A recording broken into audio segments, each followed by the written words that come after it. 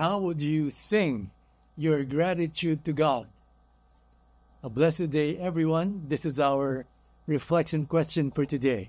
Holy Spirit, make my heart open to the Word of God. Make my heart open to goodness.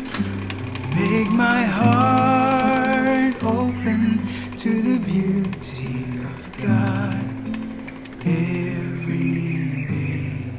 Amen.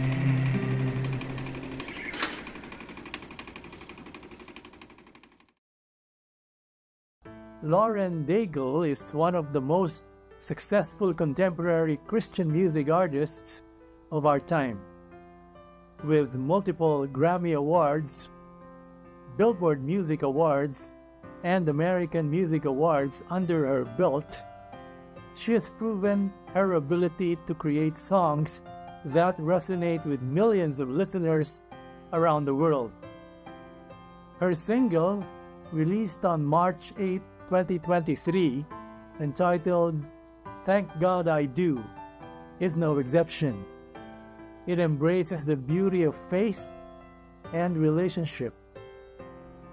The lyrics of "Thank God I Do" are personal, introspective, and filled with gratitude, reflecting Daigle's faith and relationship with God.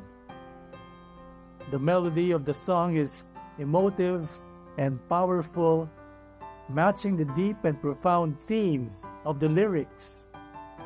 The use of a piano ballad format gives the song a classic, timeless feel, and it provides a strong foundation for Daigle's vocals. The melody is both haunting and comforting, reflecting the song's theme of struggle, faith, and gratitude.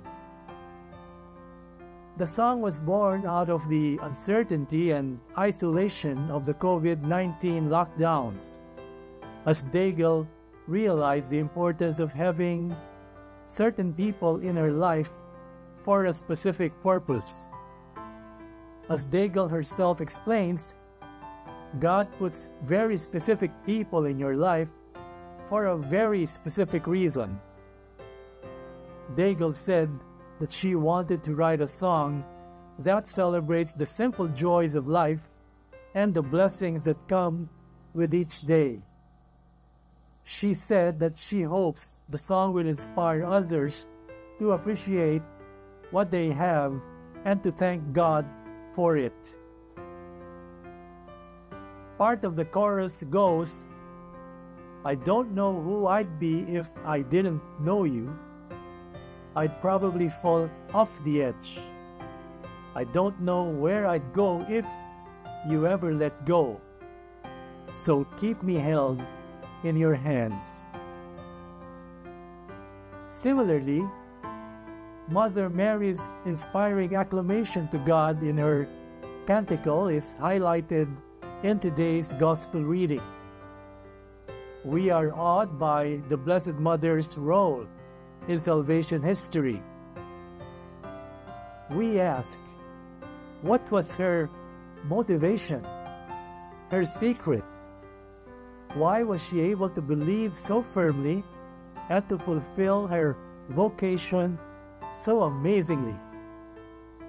She reveals her secret in this hymn of praise that bursts from her heart as soon as she greets Elizabeth.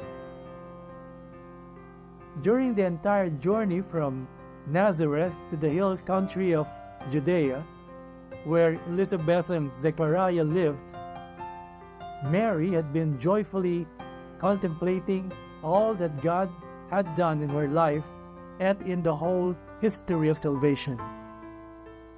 When she meets Elizabeth and realizes that God has revealed His plan to her cousin as well, she feels free to give full expression of her thoughts and sentiments. She sings the Magnificat, a prayer that still echoes throughout the world every day through the liturgy of the Church. In its simple words, Imbued with the prayers of the Old Testament, we glimpse Mary's vision of reality, in which God rules all things with perfect power and with wisdom that stuns the vain ambition of men. Humility, a recognition of our dependence on God, unleashes the power of divine grace in the world. Those who depend on themselves, the rich, powerful, self-satisfied, the proud, impede God's action in and through them. This was Mary's secret, but it is not a secret any longer. She has revealed it through this beautiful hymn, the Canticle of Mary. Let us pray. In the name of the Father, and of the Son, and of the Holy Spirit. Lord God, Almighty Father, we thank you for your gift of the Blessed Mother Mary. Teach us to respond as she did when you expressed your invitation to her to be the mother of your Son, our Lord Jesus. Like Mary, teach us to be obedient, humble, and grateful, that we may loudly sing of this joy for all to hear. Jesus, we trust in you. In the name of the Father, and of the Son, and of the Holy Spirit. Amen. God bless your families, brothers and sisters. God bless our Catholic faith and Couples for Christ.